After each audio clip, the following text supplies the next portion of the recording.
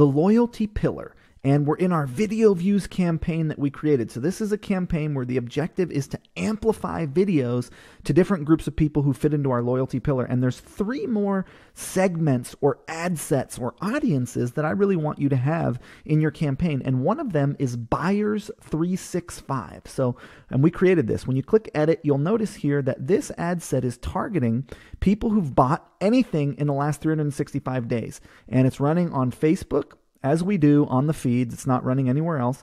And we're spending $75 a day targeting buyers in the last 365 days. You'll also notice we don't have any demographic information set, because if they purchase from us, we want to target them. Now, what are we advertising to these buyers? Well, you'll notice that what we do is every week we advertise a different piece of content. This is literally just blog content.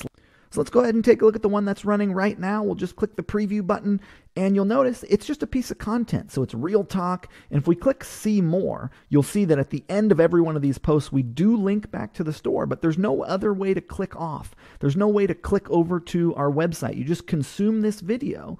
And if we actually view this post, you can see, here we go. So we're talking about our Christmas sale here. So every one of these pieces of content also links back to our store. And you can see that when we look at this ad creative here. We'll just click preview.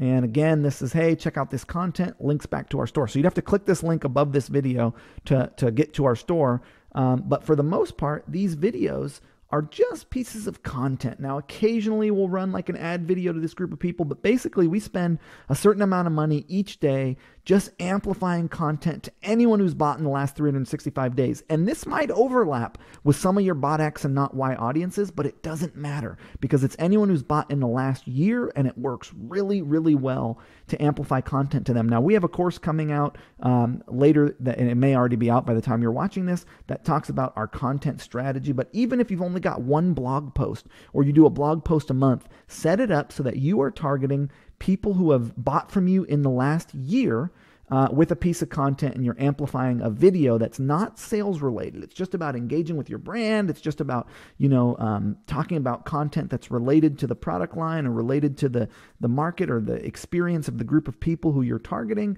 Just content that's brand oriented content that you're amplifying to anyone who's bought in the last year. We amplify that same content to our fans. You'll notice we just use the same exact video, the same exact ads that you saw that are going to the buyers to fans of our fan page. Now, one thing to note about this group of people, fans and these Buyers 365, and then you'll notice subscribers, non-purchasers, which is another audience we created of anyone who happens to be subscribed to your email list but has never bought from you before, also sees that content getting amplified to them.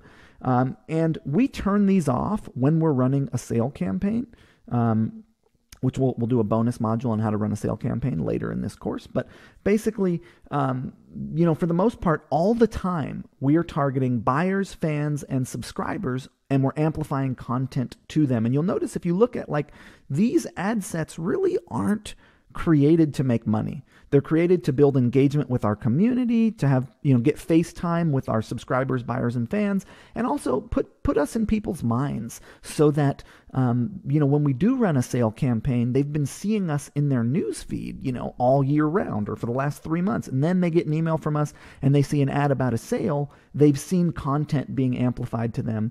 And if we look at how much it's costing, like this Buyer 365 is actually making really good money. It's making $5 sales. So this year, it's made, from $12,000 in ad spend, $146,000 in revenue. So that's really, really good.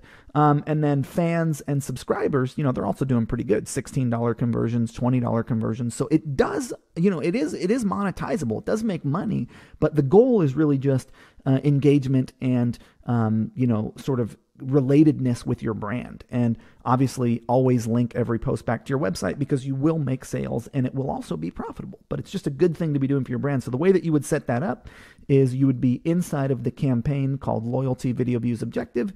You would duplicate one of your ad sets in here. So you just click the duplicate button just like we do. And then you're going to want to change the name here to Buyers 365. And then you're going to want to leave all this stuff the same. Choose your daily budget for that. Change the audience out to be anyone who's bought from you in the last 365 days. and grab that. Well, that's a lookalike to the buyers. Don't want that, but you want your actual buyers 365 list.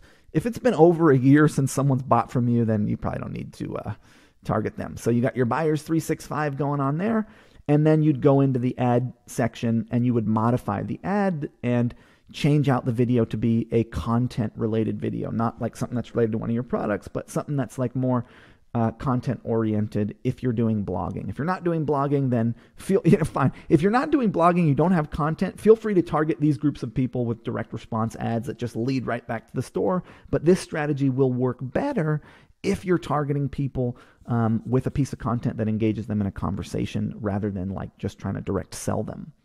So in our loyalty video views campaign, we have our bot X and not Y ad sets for my brand. I have 4 of those. Then we have our subscribers, non-purchasers who've not bought from us before but are subscribed to us, our fans, and all the buyers in the last 365 days. So these are the ad sets and groups of people that you're going to be communicating with messages, video messages, in the loyalty video views campaign.